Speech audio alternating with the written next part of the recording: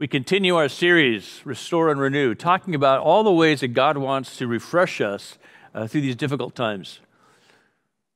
We've talked about loving God, loving other people. We've talked about all kinds of things through the last 6 weeks that would help us to be restored and renewed. Today, we're talking about one of the major ways that we spend our time and one of the major ways that we can experience restoration and renewal, loving your work. This might sound like the last thing you want to talk about, loving your work. But as we get into it, I think you'll see why this is so important. You've heard the story about Sir Christopher Wren, probably. He was the architect and the builder of St. Paul's in London. Following the Great Fire of London, the city was devastated, and they needed to build a new cathedral. Technically, an Anglican church that was the center of Anglican life in London. So St. Paul's ended up being this beautiful, phenomenal place. You've been there, no doubt. It's stunning in every way. Well, Christopher Wren would like to walk around and see what was happening as the architect and the builder. And so at one point, this very familiar story says that he stopped and asked a worker what he was doing. And this worker said, "Well, I'm making a living." He talked to the next worker and said, "What are you doing?" He said, "Well, I'm building a wall." And the third worker said, "Well, I am building a cathedral to the glory of God." Typically, motivational speakers use this story to talk about how important that third answer is, as if that were the right answer, that I'm building something to the glory of God, which of course is true. But it's not necessary to discount those other two answers. Why? Because they're essential. All three answers are valid and important, aren't they? We need to make a living. Everybody needs to make a living somehow, some way. In fact, if you're not employed, it's either because you're too young to get a job or you've retired from full-time or even part-time work. But for most of us, making a living is an essential feature of life. The second thing is that we need task skills. The guy building a wall obviously had some skills. That made him valuable, and he added value. Then the third fellow, of course, was looking at the meaning of his work.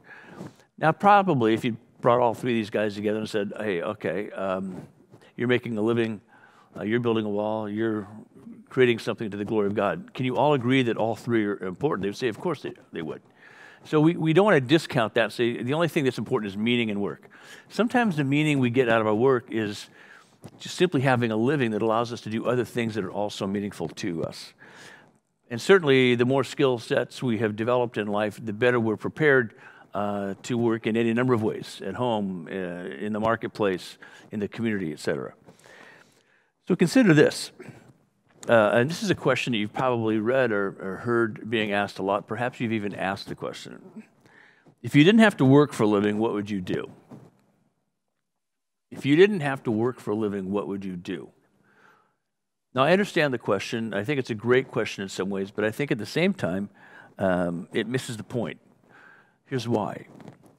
It implies that your job is holding you back from your best work in life, your preferred life work.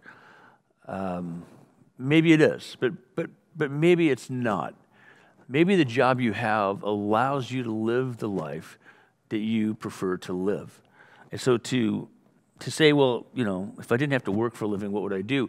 Why would you postpone your life anyway? If you have to work for a living, what is it that you want to do, given that you have to work for a living? This idea that do what you love and the money will follow is true to an extent. Very often, it's that I do what I do to make a living so that I can do what I love. And what is it that we're called to do? Our calling is how we join God in his redemptive work in the world. Our calling is how we join God in his redemptive work in the world. That's not to say that doing religious things is our highest and best work. It simply says that our highest and best work is to see everything we do in the context of God's redemptive work in the world. And we're going to explore that and unpack that a bit. And so where are you in your life cycle, age and stage? What are your options? As you think about where you are and your desire to participate in God's redemptive work in the world, whatever that means, whatever that looks like, what would be enough? What do you need to do that? Years ago, I met a lady who aspired to be an opera singer, and specifically a full-time paid opera singer. She wanted her professional life to be fully integrated with her greatest love, which was singing opera, which was a fantastic sense of calling and a beautiful aspiration. The problem was she was miserable because she was not able to get that kind of work, and so was feeling like a failure. And she sort of set this up to be a zero-sum deal. It was an all-or-nothing proposition. And so I found out about this lady, and for sure she had a wonderful voice. She was a fantastic person. But I realized that she was hung up on this notion that my end-all, be-all is to be a paid professional opera singer, and that will be my ultimate validation, and that will be my ultimate expression of my work in the Lord. So I introduced her to a friend who was actually what she aspired to be. This woman was a singer at the Met. For 14 years, this woman was a featured singer, an opera singer at the Met. And before that, she'd been an opera singer in Europe. She was a phenomenal person, phenomenal singer.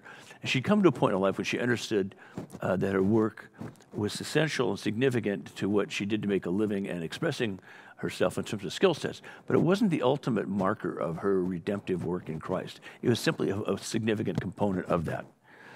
And so I got these two ladies together, and the woman who was the professional opera singer was so gracious to meet with this woman who was an aspiring opera singer. And in the course of that conversation, my friend was able to help this woman see that, yes, you have a beautiful voice. You're working really hard to develop it.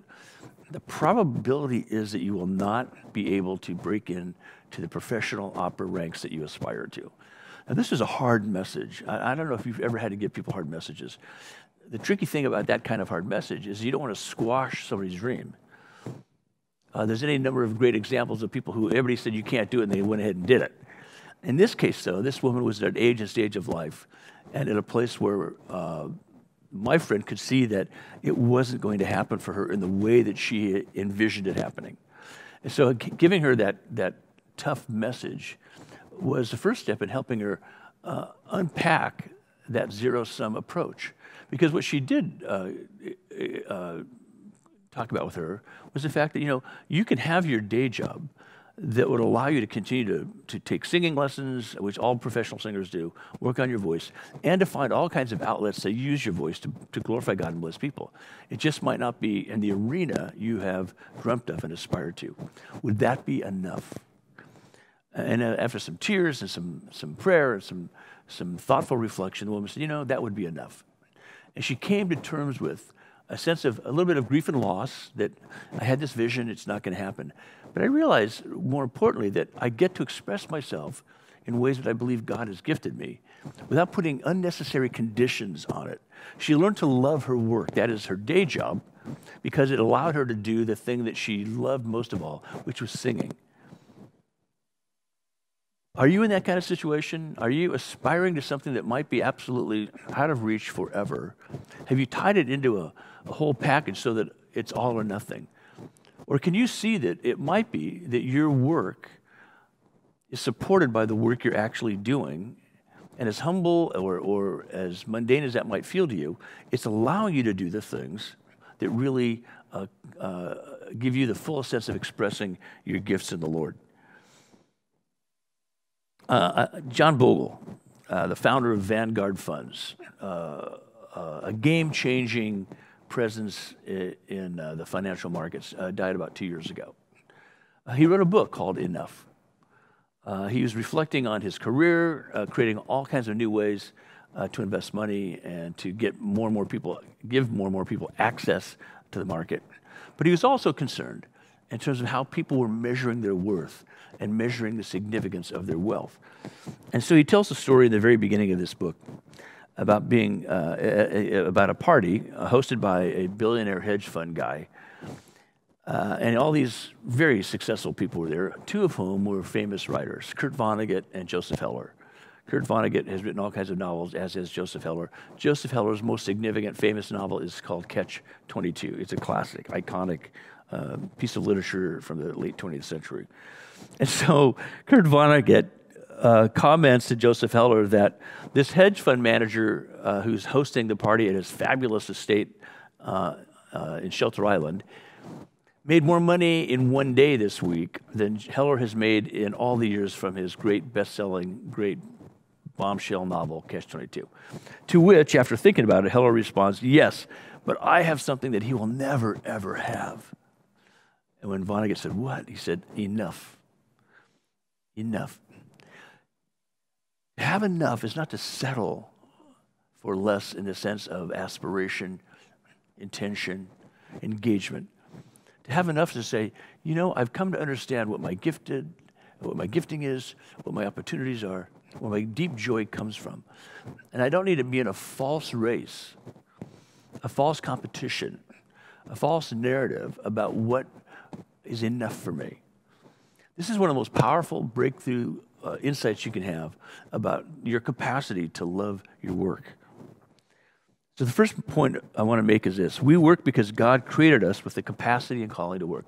All of us have the capacity and the calling to work. You see that in Genesis 1 and 2. God worked, and after that he rested. But part of his assignment for humanity was to manage the world, to be involved in a meaningful expression of work for which we were created and for which we have capacity. And so your work is a God-given, purposeful effort to link your capacity and your calling. What is your capacity? It's what you've got to work with. What are you good at? What allows you to add value? And then what's your calling? Your calling is what you're moved to work on. So capacity is what we have to work with. Calling is what we're moved to work on. And so when a person says, I really feel called to do this, it's generally because they've been seeing their capacity to make a difference, to add value. And it takes a while to figure that out. That's why books like Dream Big by Bob Goff are super helpful. Older books like What Color is Your Parachute? These books allow you to understand who you are. Taking the SHAPE assessment, spiritual gifts, heart, aptitude, personality, experience, that acronym SHAPE, helping you understand, well, what do I have to offer? Who am I? Where am I? And so depending on where you are, age and stage, what are your options for understanding your capacity and linking it to your calling? So all of our work is part of our ministry mission, like segments in an orange. So when you say, well, my mission, it happens at church. Well, no, your mission is everything. Your capacity and your calling are a whole thing. So if you're a parent, part of your mission is taking care of children. If you're married, it's caring for your spouse, loving and cherishing your spouse. Certainly it expresses itself in spiritual activities. You may be teaching a Bible study, teaching Sunday school. You're reaching out to your friends with the good news. You're doing ministry of compassion and mercy in the community. But the fact is your whole life supports your redemptive participation in God's work in the world. To frame it a different way, your participation in God's redemptive work in the world. So where are you with your capacity and your calling? If you were asked today, hey, tell me about what are your capacities, would you be able to summarize them efficiently and say, well, here are my capacities. I'm lousy at this, I'm good at this, I'm pretty in between on that. And so what's your calling? Well, I have a real love and passion for doing this. And this is how I access that. If we don't start to understand our own capacity and our own calling, we'll constantly, again, be competing or comparing with other people. We'll be living out maybe a false narrative that sets us up for constant frustration and even failure because we have these crazy ideas about what that should look like versus starting with who we are, where we are, and what God has seemed to put on our heart to do. So loving your work starts there. Again, it's not dumbing down your expectations. It's right-sizing your expectations. It's enough to be you is the message. It's enough to be you in Christ that is the key message. And so our work is integral to our identity, flourishing in every age and stage of life. Little tiny kids have a work to do. When they're playing, when they're exploring, when they go to preschool, when they try new skills, that's all part of their work. So every age of stage, there are tasks that are essential for a person in that age or stage to interact with. To the point that you see this in childhood and in adolescence and through the various stages of adulthood. And to our very dying day, we're flourishing and thriving in our capacity and our calling. It changes. A rhythm of work and rest emerges, more intense in some stages of life, less intense in others. But nonetheless, our identity our work is integral to our identity, flourishing in every age and stage of life. If you're on your deathbed, you might say, well, I have nothing to contribute. You can pray. You can rest in the love of God for you, right? So if we take the time to pay attention to our own life, what God's doing in it, what's happening around us, at every age and stage of life, we will realize that we have value to add. Now, sadly, our work is marred by the consequences of sin. We see this in Genesis 3, that out of rebellion, actively or passively toward God, we find that we live under this curse where work is harder than it is supposed to be. It's not supposed to be the way it is. But nonetheless, we are still given the God-given capacity to experience and to pursue a calling in Him. Why? Because of Jesus' work in the world, restoring it and renewing it. We can pursue our best work, even under this curse of sin, the consequences of sin. And so in this redemptive relationship we have with the living God, we still push against all the pushback that comes against our work in this world. But we have the staying power, the perseverance that He in His Holy Spirit gives us to pursue our best work. So instead of throwing up our hands and saying, well, if we're all cursed in our work, why bother? No, the new creation is changing the way that looks. So money, talent, vision is fantastic. It's necessary, but it's not enough. What is enough? Serving God and people in your work is. Again, the highest and best isn't being a professional minister in a church. The highest and best is being a pastor, that is, a person who is using their gifts to the glory of God to bless people in whatever field of endeavor you are in. In fact, I would argue that in our culture, you can be probably more effective not being a pastor in a church setting than simply being you in the marketplace in Christ, because people aren't defended against you. They're saying, oh, my colleague, hey, what do you think about this? People already have a sense of what a pastor is about, and they might be defended against that.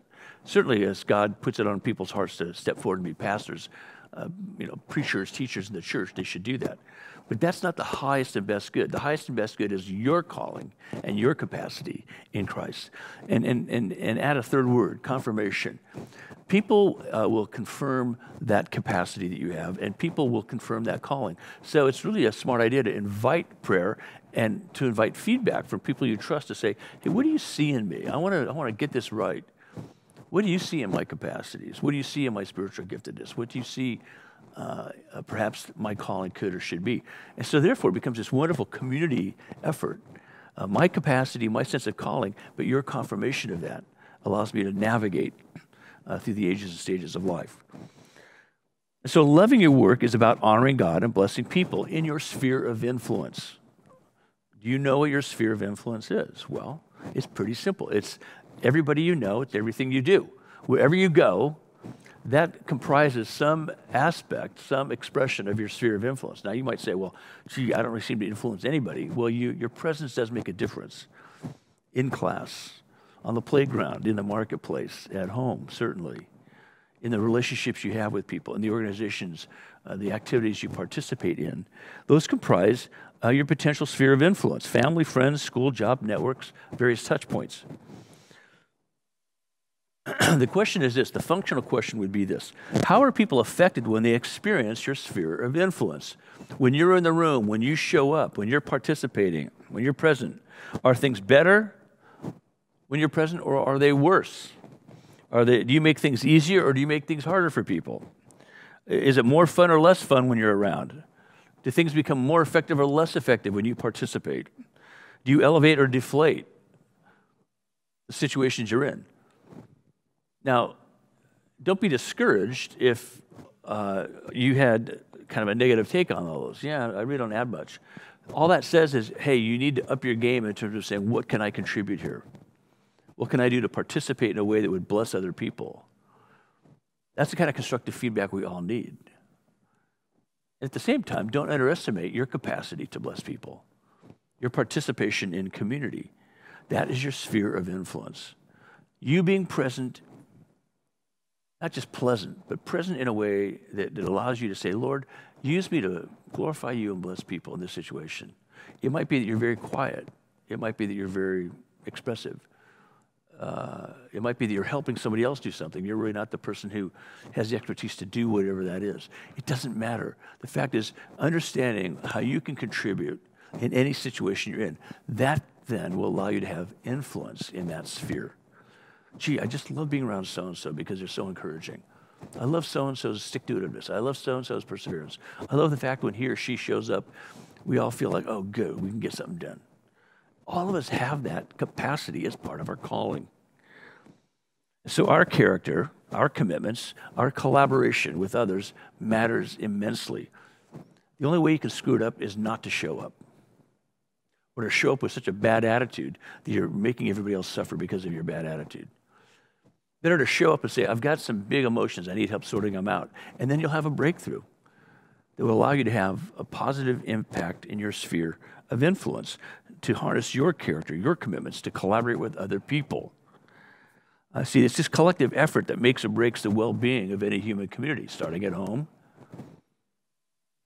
at school, on the playfield of life, in the marketplace of life. Everybody matters in creating and promoting a flourishing environment. You matter in creating a thriving and flourishing environment for yourself and for other people. Don't miss it. Don't miss any age or stage or phase that you're going through. It might be hard, it might be challenging, it might be discouraging. Hang in there, it will get better. I love the way Jeremiah says it. Seek the peace and prosperity of the city to which you have been carried into exile, he says, as a prophet to the people, taken from Jerusalem, now in exile in Babylon. They thought they were going to come home right away. God said, no, you'll be here for a generation. And he told Jeremiah the prophet to tell them that. While you're here, seek the peace and prosperity of the city to which I have carried you into exile. Pray to the Lord for it, because if it prospers, you too will prosper.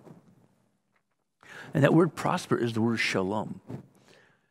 Our best work, our daily work, is to bring the shalom of God, not just peace, but the fullness, the well-being of God's presence into every environment. That's why your sphere of influence matters. You are the person, and hopefully among a lot of other people, who are bringing the shalom of God into that place. And that's a blessing.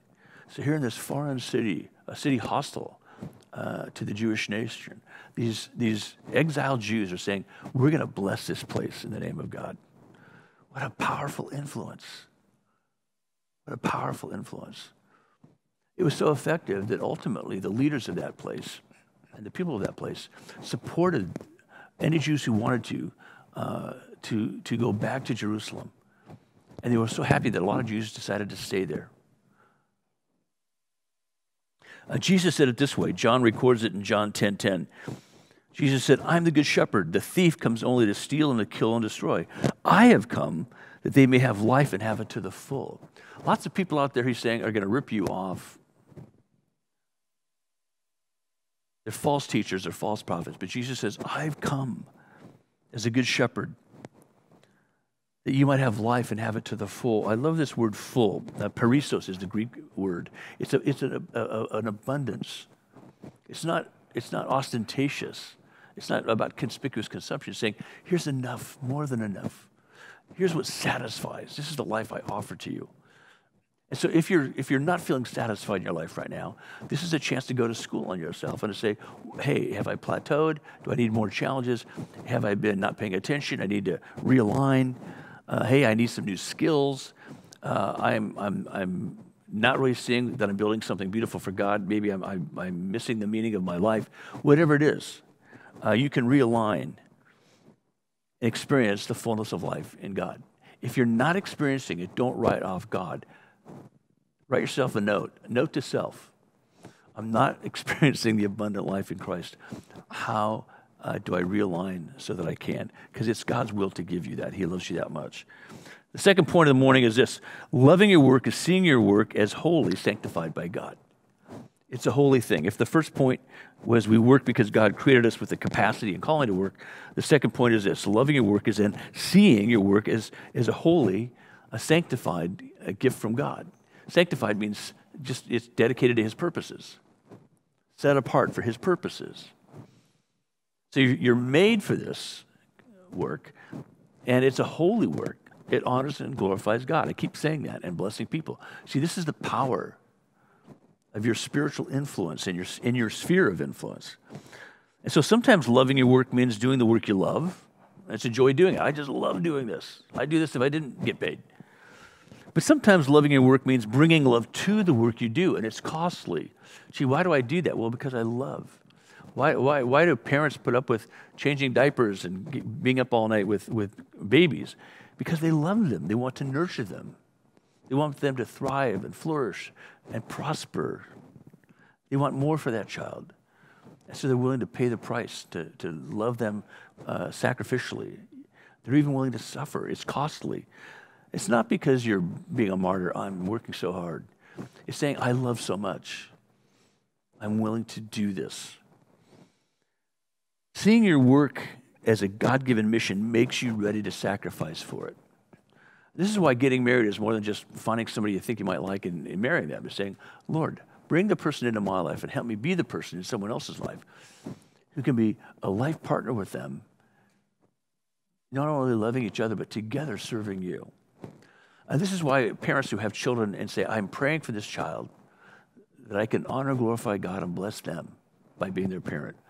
Wow, that's powerful. That's a sanctified approach to marriage and parenting.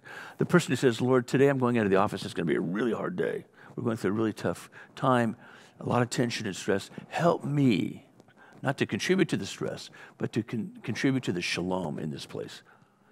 See, that's a very powerful, powerful tool that we bring to loving our work.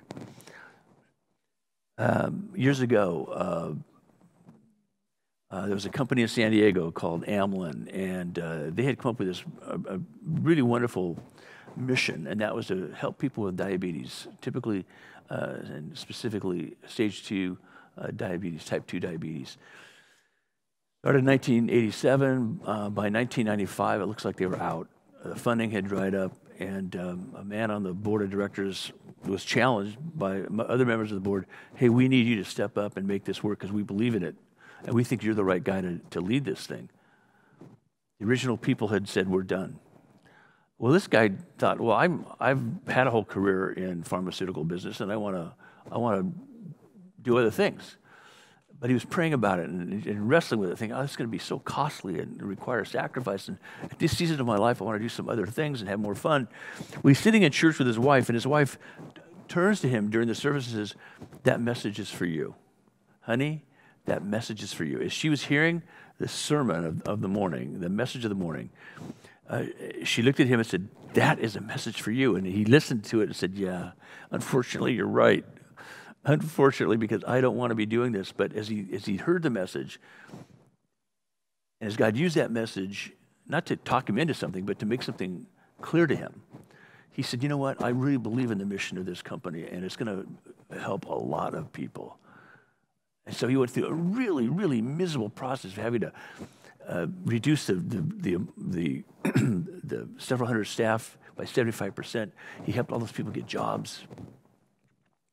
They had to find new funding. They had to create a new product pipeline. This is 1995. By 1998, it was humming. Some amazing things were happening. Excuse me, by 1995, he had taken it on. By 1998, they were turning a corner, and he had taken this responsibility to lead that company out of the pits. He did such an incredibly good job that people wanted to work for this company, and they blessed and they helped so many people who were dealing with diabetes. Eventually, in 2013, they were able to sell that company for $5 billion plus. A lot of blessing, not just a lot of dollars, a lot of blessing. Why? Because that man, he would say it was a team effort, certainly it was, but had he not stepped up, it would have just been parted out and disappeared. He was willing to sacrifice. He believed that was the work he was supposed to do, and he was supposed to love it. And he did. And to this day, if he asked me, he'd say, oh, that was hard, demanding, costly, but I'd do it over again in a heartbeat. And so we love our work. We love our work by embracing it as a gift from God and then offering it as a gift to God, right? To love your work, to say, Lord, there's parts about this I don't like. In fact, it might even be just a transitional thing. I just need a job. But as long as you say, Lord, while I'm doing this very transitional, funky job, mundane job, I'm a student, or I'm in between things, if you treat it as a gift from God and offer it to him as a gift, all of a sudden, he is able to work in you through those circumstances and work through you in those circumstances to bless other people. Do you see how powerful that is? Because if we just say, it's just a funky job, it's not worth much, I'm going to mail it in, I'm going to just show up and get out of there as fast as I can. You miss what God wants to do in you, and you miss what God wants to do through you. Loving your work is not just having a better day at work. It's having a better attitude and engagement with your work, no matter what that work is, so that God's work in you can advance. And so God's work in the world will advance in ways that you don't see the connects. You can no way see the way this work you're doing connects to anything more meaningful. But trust the Lord at that point. Say, you know what, Lord, I want to build something beautiful with you and for you through this funky kind of work that I don't really put much stock into. See, that attitude isn't normative in our world, but shouldn't it be normative for us in Christ if we believe that Christ doesn't waste anything? He uses everything in our life for good purposes. Now, it's not to say that you settle for mediocrity and God will make something good out of it. It's to say, Lord, I really want to do it right. And where I fail and where I find that I've been mediocre, meet me there and take me beyond that. So God wants excellence for us. That's what it says to have life. That's what it means to have life in all its fullness. That's what the shalom of God means, to bless and prosper the city, the family, the community in which we live. But we don't know that value until we are willing to trust God and see the value he brings out of it. And maybe, and probably, not till the end of our life or in the next, will we ever understand the larger context of what God was able to do in us and through us. So it's important that we trust him in that and learn to love our work. As Dorothy Sayers said, Christian work is work done well. Why? Because it's for God, after all. If nobody else sees us doing it, God sees us doing it. If nobody else knows how hard it is for us to do what it costs us, God knows that. And he'll use that constructively in our lives and in the world. He's our boss. He's the one we serve above all. He restores us and renews us as we trust him in the midst of our work. I love the way Paul said it to the Colossians. Whatever you do, work at it with all your heart as working for the Lord, because you are, not just for human masters. Since you know that you will receive an inheritance from the Lord as a reward. It is the Lord Christ that you are serving. This is not just happy spiritual talk. This is bedrock truth, foundational truth from the Word of God to you, to me, to all of us. Our work matters to God. So the final point would be this. If the first point was we work because God created us with capacity and calling to work, the second being loving your work is seeing your work as holy and sanctified by God. The third point would be this. It is the Lord Jesus Christ you are serving when you do your work. It is for the Lord that you're doing your best work. It is for the Lord that you're loving your work. As God is loving you, you can love others and love God by loving your work, bringing love to your work, as well as receiving love in the midst of doing your work. And so our work is walking in God's grace and love, applying it wherever we go and whatever we do. Small gestures. They're not big ta-da moments necessarily. It's just a lot of small gestures that add up to something significant in shaping us and allowing us to influence others. Our work is the practical expression of our faith in God's redemptive work in the world. Hey, tell me about your theology of God's redemptive work in the world. Oh, better yet, let me just follow you around and see what kind of work you do. Not in terms of how impressive it is, but how you do your work. I'll know what you believe about God's redemptive work in the world as I get to watch how you work in the world day in and day out. The priorities you make, the commitments you make will tell me what you believe about God's redemptive work in the world. Our commitment to good work is the foundation stone for all our other good works. Our good work, our good approach to work, doing our best work as an act of love for God and for people, is the foundation stone of all our good works. You can't say, oh, well, I do crappy work at my job, but I do really great work for God other places. It's just not going to be true. There's a congruency you can't escape. As we do our best here, that carries forward to here. So I leave you with this thought out of Paul's letter to the Corinthians, 1 Corinthians 15:58. Paul says this, with this going for us. You see, everything I've been talking about is something that's going for us. This is for us. It's a benefit to us. With all this going for us, my dear, dear friends, stand your ground and don't hold back. Throw yourselves into the work of the Master, confident that nothing you do for him is a waste of time or effort. If you are feeling right now that what you're doing is a waste of time or effort, focus on why you're feeling that. And if it is a waste of time or effort, fix that. Fix that by saying, Lord, I'm sorry I've been doing lesser things. I've been doing illegal things, immoral things. I've been not taking seriously my responsibility, and therefore I'm not enjoying it much. It might mean that, Lord, I understand I'm supposed to be doing something else, but what would that transition look like from this to that? And so while I'm doing this on my way to that, help me do good work, not to see it as a waste of time or effort. If you see it as a waste of time or effort, you will make it a waste of time or effort. It's a self-fulfilling prophecy. But rather, if you say, Lord, I want to do this to you, for you, to honor, glorify you, to bless people, help me do that where I am on the way to where I really believe I want to go and where you're leading me. That's powerful. That's powerful. And that gives us confidence to do our best work. So that's what loving your work looks like. It will restore you and renew you. Why? Because God is in it. So, Lord Jesus, that's my prayer for me, for my brothers and sisters, for my family, that we would understand your work in us and your work through us. That, Lord, we would be paying attention to the ways that we experience and express our influence in the world through our work, through our collaborative work with others as well.